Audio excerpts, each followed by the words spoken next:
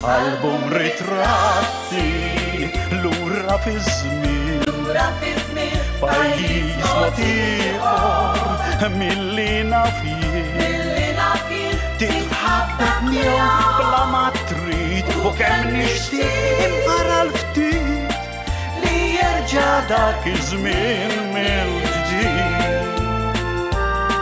Li jerġa' dak iż-żmien mill-ġdid. Lura għat-tielet u l-aħħar parti tal-programm tagħna tal-lum, The Nights of St. John. Bħalma diġà rajna, se nerġgħu naraw lill-Gran Mastru, Fra Roberti, se naraw anki ġewwa San Ġwan, ġewwa l-Kon Katedral ta' San Ġwan. Kon Katedral li mhux biss isebbaħ il-pajjiżna, mhux biss jattira ammont ta' turisti, imma katedral illi tant u tant jiġu viżitaturi, turisti biex jaraw dana il-ġojjel partikolari ta' pajjiżna. Ħalli immorru biex naraw din it-tielet u l-aħħar parti ta' dan id-dokumentarju. Over 5,000 years old, Malta lies in the Mediterranean Sea, halfway between Europe and Africa. The Knights arrived here in the early 16th century, and Malta abounds with their massive urban buildings, in the fortifications they built to guard their harbors, and in a city of their design.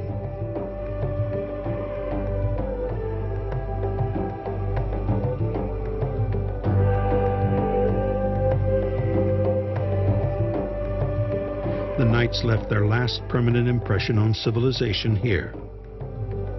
Valletta is a bouquet of their final flowering.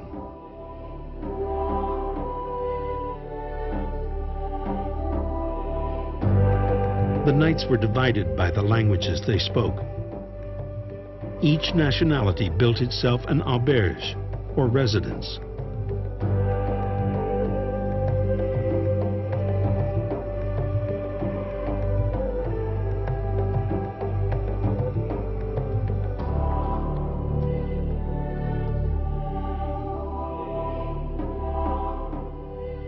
They erected a great house for the Grand Master.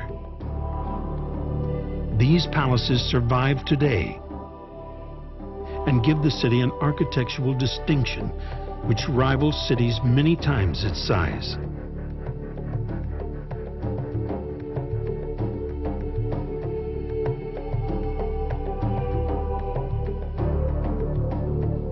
The Order of St. John ruled supreme here for nearly 270 years.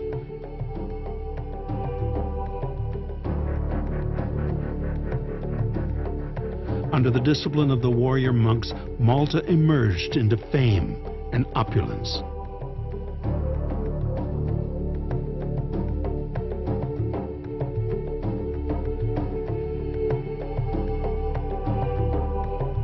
The Knights instill the magic of their era in the beauty of their art, in the Baroque churches, and in their cathedrals.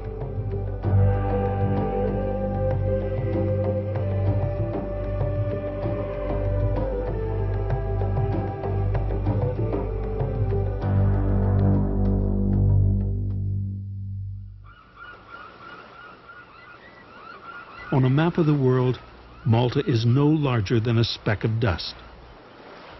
Yet on the horizons of history, it looms grand indeed. In 62 AD, St. Paul brought Christianity to Malta. I am Father John Azzopardi from Rabat, Malta here. And I am a canon of this collegiate chapter. We are at St. Paul's Grotto, the core of Christianity in Malta, a sacred spot where St. Paul lived when he was under arrest for 3 months in Malta. In all the old documents, this church, which is very old, has been referred to as St. Paul outside the walls, because the Roman city, which extended to here, had a ditch, and St. Paul had one of these caves where he was held. So it is a very sacred spot which has been visited throughout the ages by hundreds and thousands of scholars, visitors, pilgrims. The last important one of which was Pope John Paul II when he was here in 1990. The place has been very dear also to the Knights of St. John. The Knights of St. John, when they came to Malta in 1530, did their very best to have this sanctuary under their possession. It served them for several purposes. First of all, out of deep devotion, because the order was a religious order. Grand Master Olof de Winiakour did all his best to acquire St. Paul's Grotto together with the Church of St. Paul's Bay under his possession, because it gave him the opportunity to enter into the heart of the Maltese people and to have something apostolic, to have something connected with the visit and with the presence of an apostle in the Counter-Reformation era was very important, very prestigious. There had always been the belief that there was a place for women in the tradition of the orders of chivalry. The convent of the Blessed Gerard maintained a hospital for women, as well as an order of nuns. I am the Mother Prior, and my name is Sister Lucia Aquilina. Our monastery was built in 1583 by Grand Master Vidala. We descend from a convent in Spain. The Spanish order was established when the knights were on Rhodes. They wore the 8-pointed white cross and took vows of obedience to the master of the hospital. When Rhodes fell, the nuns changed the color of their habit from red to black.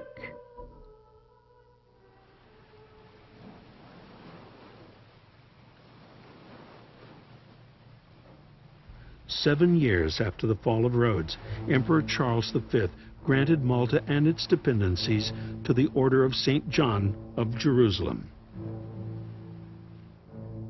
Survivors of the Crusades, the Hospitallers had gone from a nursing brotherhood to a military order, from a land-based defensive power to a sea-based offensive power. They had outlived the other military orders, and now they would stand as Europe's last defense against the Ottoman Empire.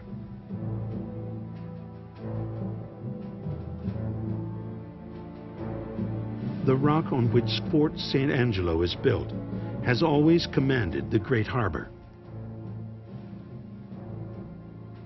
In ancient times, the great temple of the goddess Astarte stood here.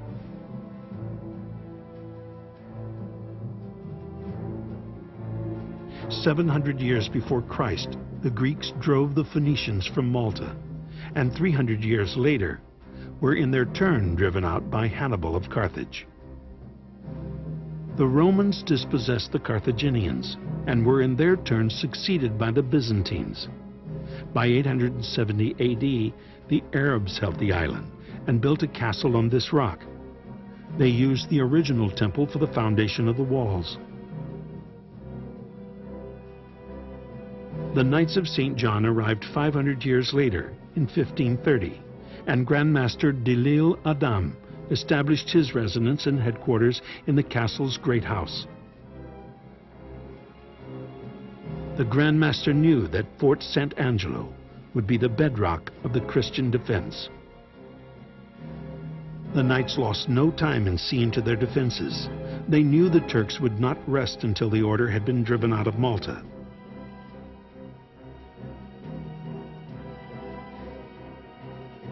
Towering bastions and batteries were constructed to provide a platform from which the order's heavy guns could defend the harbor entrance.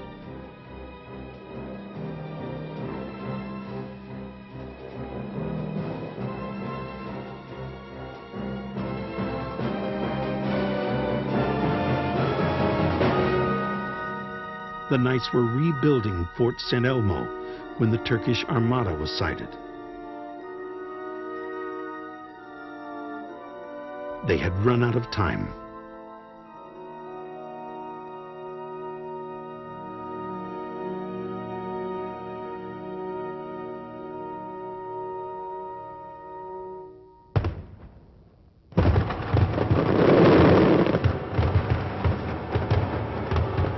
Grand Master Fra Jean Lavalette was considered by the Turkish commander Dragut to be the greatest soldier of his time. Having 50 years in the service of the order, he resigned himself that the knights must not look to others for their deliverance. It was only on God and their swords they could rely.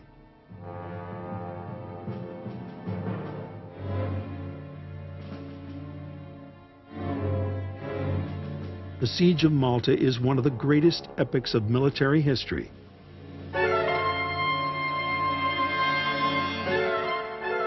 The knights had two advantages absent on roads: the bareness of Malta, and the Turkish lines of communications were stretched so far that they could not lay siege through winter.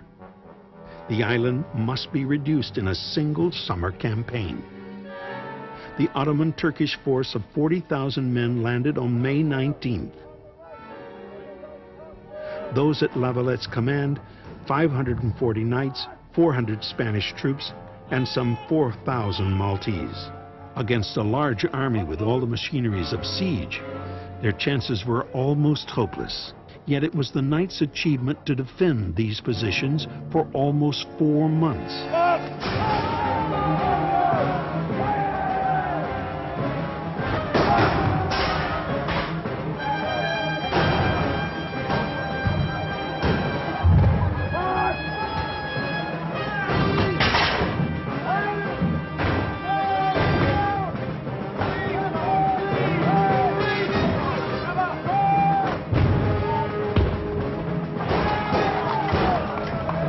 There was a moment when all seemed lost, but the firing stopped, and the Turks retired.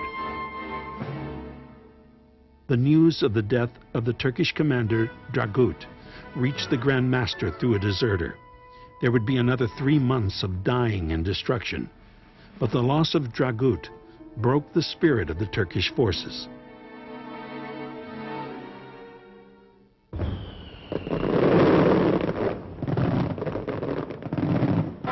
With the landing of a small relief force, siege was broken.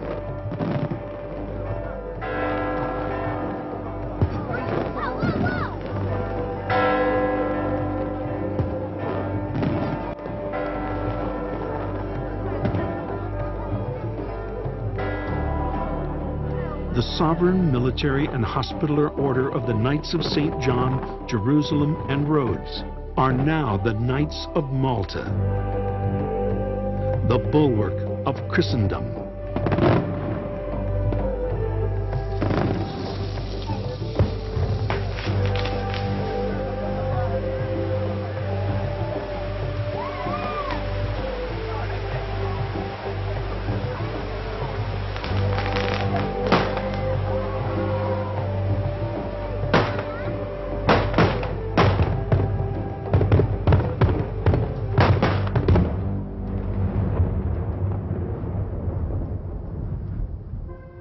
St. John's Co-Cathedral is the final resting place for the fallen knights of the Great Siege. I'm Joe Gallia Naudi, curator of St. John's Museum. At present, we are in the oratory of the Co-Cathedral of St. John. This is an extension of the Co-Cathedral, the oratory which was built 30 years after the conventual church of the order was built. That means it was built in 1603.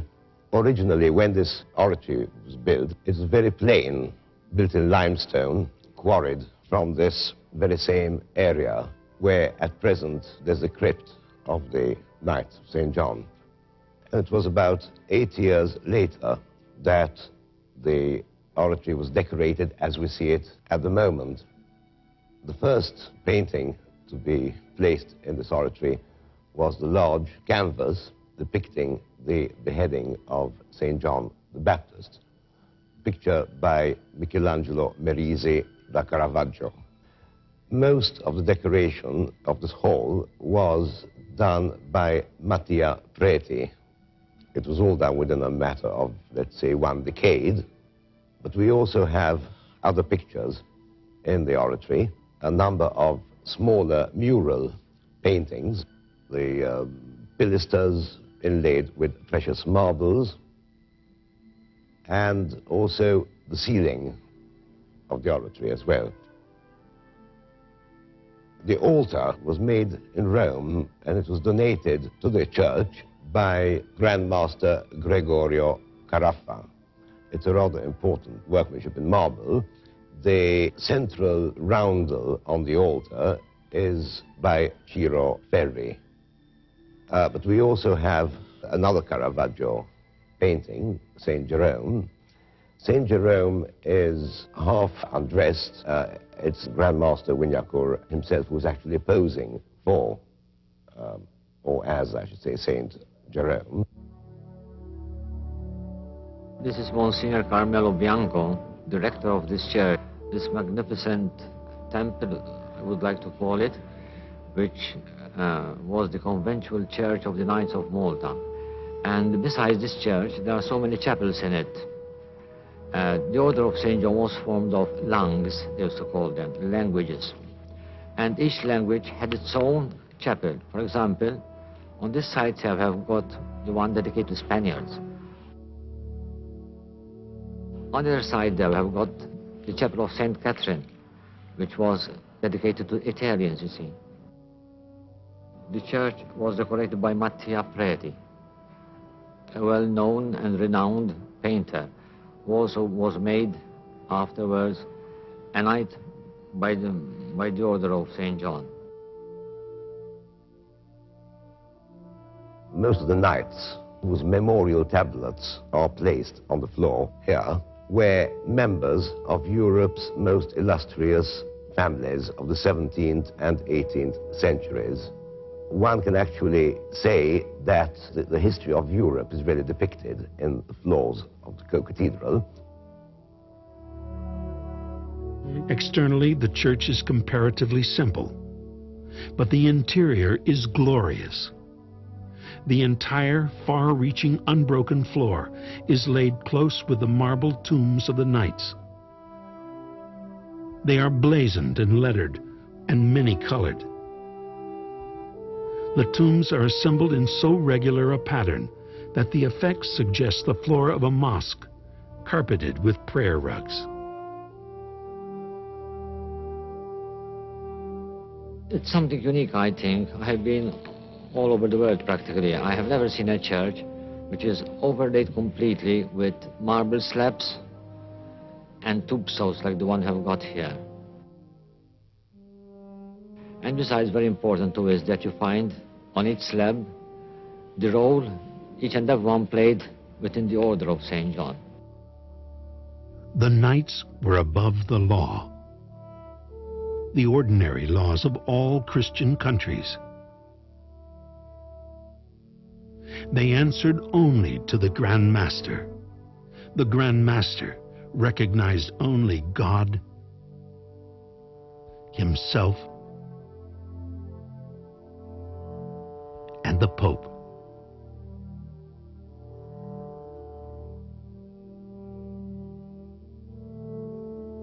St. John's Co-Cathedral is the Valhalla of the Knights.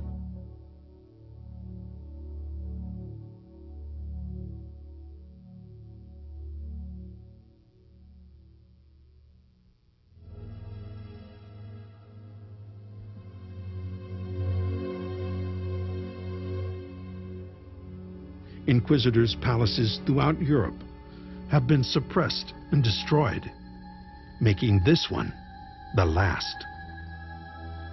Execution Courtyard echoes one of history's darkest hours.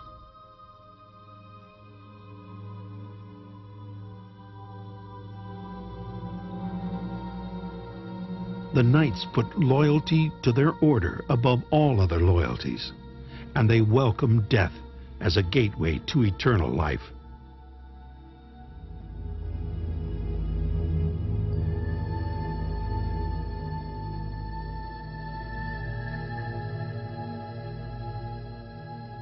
The main hall was the court of the Inquisition. 62 inquisitors were sent to Malta, primarily to judge the knights.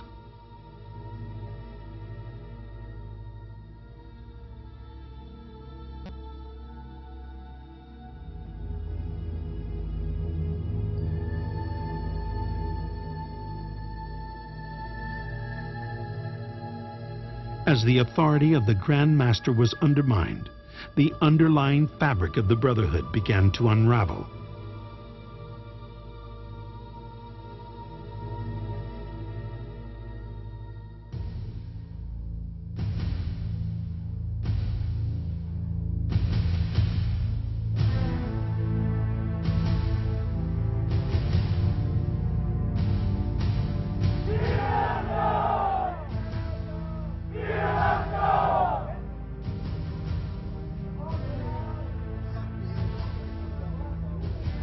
When Napoleon sailed into Grand Harbor, Fort San Angelo's guns were embarrassingly silent.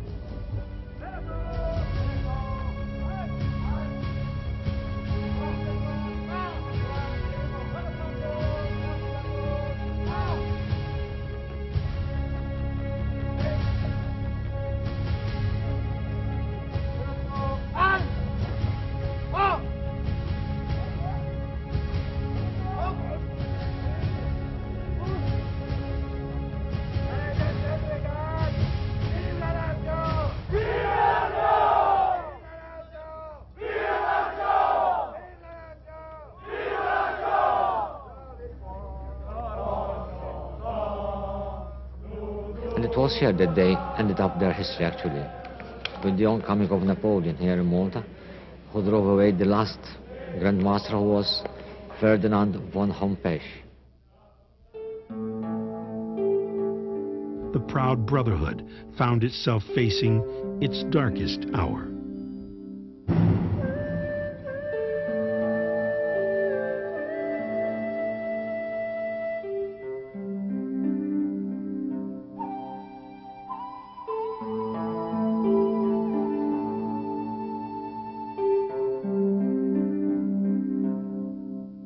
Expelled by Napoleon, most knights returned to their native soils.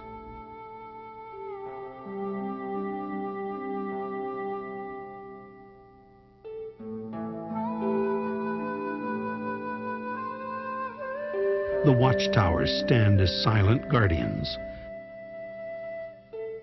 outposts of another time.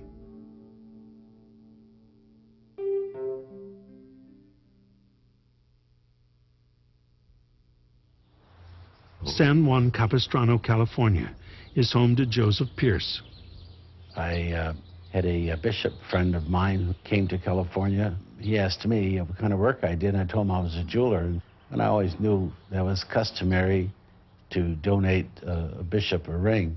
So I made him a beautiful ring, and every time that he wrote me, he'd say, "Today I went to visit the Holy Father."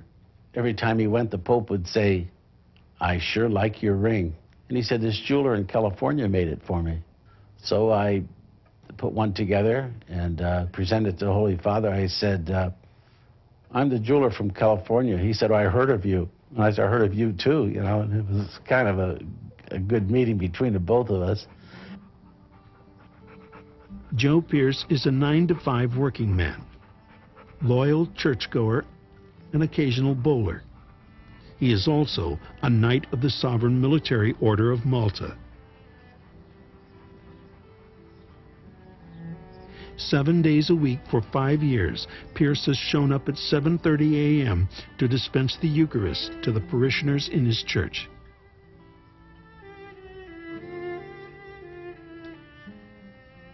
Yeah, I would truly say that I would give up everything I owned and really do like the days of old and make the full commitment.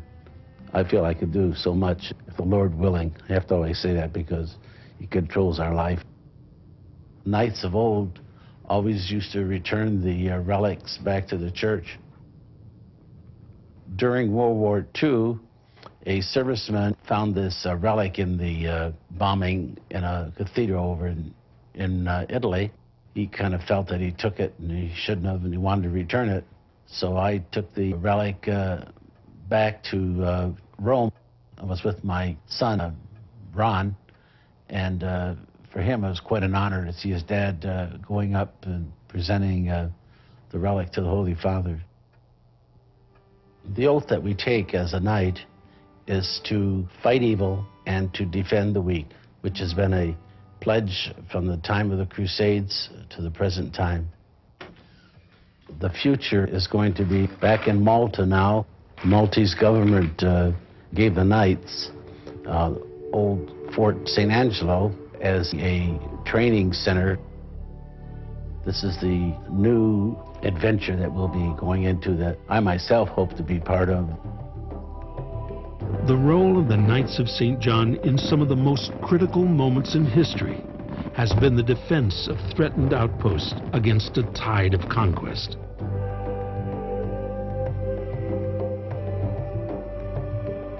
Some of their stands have turned the tide of history. The Knights of St. John continued their double vocation of caring for our lords the sick and defending the faith.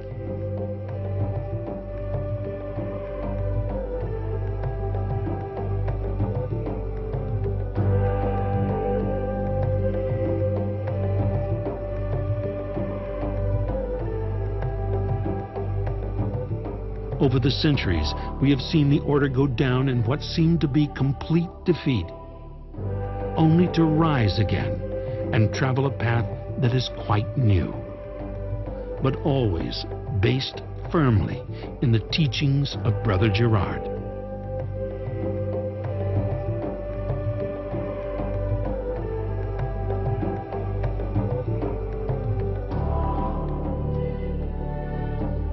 From the battlefields of Outremer to the boardrooms in America, the Knights of St. John are still the soldiers of God, dedicated to the protection of the weak.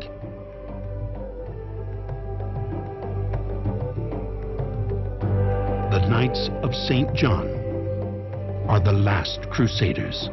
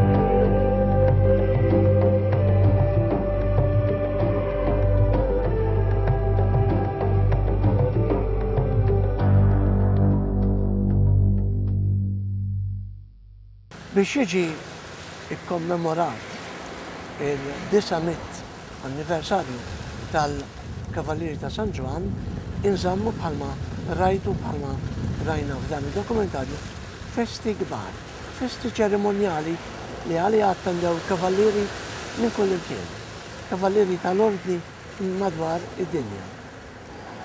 Dawk kollha li pparteċipaw ingħataw medalja partikolari, medalja li ġiet f'pawċ li huwa dan. Jiena kelli x-xorti u kburi li għax-xogħol illi kont qiegħed nagħmel ingħatajna medalja wkoll. Medalja li naħaturi bil-salib tal-kavallieri l-hekk imsejjaħ 8-pointed cross u n-naħa l-oħra tal-medalja turi il-Gran Mastru ta' dak iż-żmien, il-Gran Mastru Fra Andrew Berti.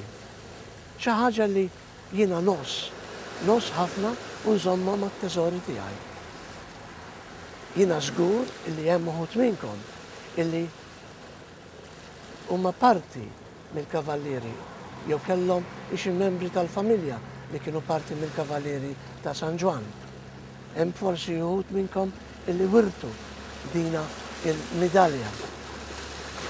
Dawn huma l-affarijiet sbieħ, it-teżori tagħna tal-individwi, bħal huma teżori kbar daw il-filmati illi qegħdin norukom, dawna id-dokumentarji, dak kollu li qed norukom f'dan il-programm, Lura Fiz-Zmien. Qabel ma nsemmilkom u nħallikom, nixtieq nfakkarkom biex iżuru il-paġna tagħna fuq Facebook u għamlulna like, għamlu l-kummenti tagħkom. Nirringrazzjakom anki tal-messaġġi li tibagħtu, messaġġi li lilna il-Margaret u lili ituna inkoraġġament biex inkomplu nintellaw produzzjonijiet ta' kwalità bħal din. Jiena nirringrazzja lill-istaff kollu illi jgħinna biex intella dan il-programm fisem il-co-producer tiegħi Margaret u fismi insemmilkom u nagħtikom appuntament għal bħallum ġimgħa. Saħħa.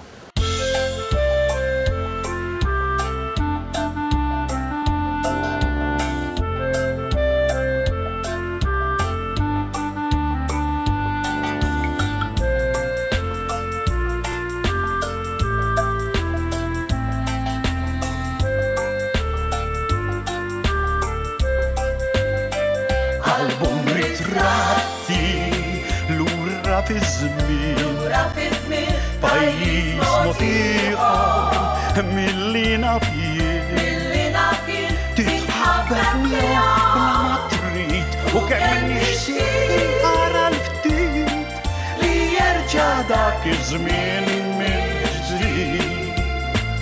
Album ritratti, Lura Fiz-Zmien, pajjiż mod ieħor milli nafjien, titħabbek miegħu bla ma trid u kemm nixtieq ara l-ftit li jerġa' dak iż-żmien mill-ġdid.